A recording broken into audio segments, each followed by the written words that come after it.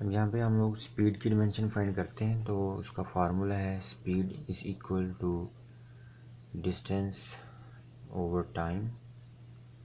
किसी भी चीज़ की डिमेंशन फाइंड करने के लिए उसके फार्मूले को समझना ज़रूरी है, उसके फार्मूले के बारे में हमें जानना ज़रूरी है। स्पीड को हम v से डिनोट करते हैं, डिस्टेंस को यहाँ पे हम l से डिनोट कर रहे हैं। हम लोग डिस्टेंस को d के साथ भी डिनोट कर सकते हैं, या हम यहाँ पे l से इसको डिनोट कर रहे हैं। तो डिमेंशन फाइंड करने के लिए हम लोग यहाँ पे स्क्वायर ब्रैकेट्स यूज़ कर रहे हैं,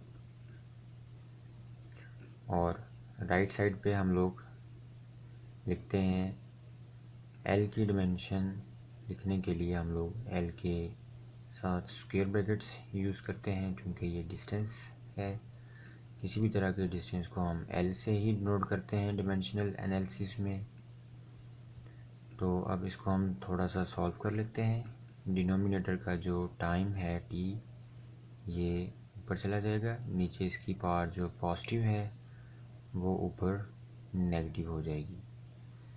अब हम फर्दर इसको एक ही स्क्वायर ब्रैकेट में लिख लेते हैं, और यूँ हम लोग वेलोसिटी की डिमेंशन फाइंड कर लेते हैं।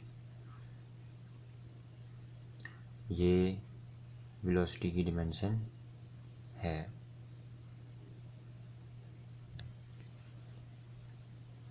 LT rays power -1।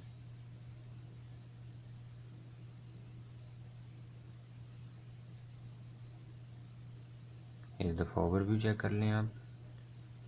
स्पीड की डिमेंशन के लिए स्पीड का फार्मूला जानना इंतहाई ज़रूरी है, और फिर हम स्क्वायर ब्रैकेट्स यूज़ करेंगे, और थोड़ी सी सिंप्लीफिकेशन के साथ डिमेंशंस फाइंड हो जाएंगी।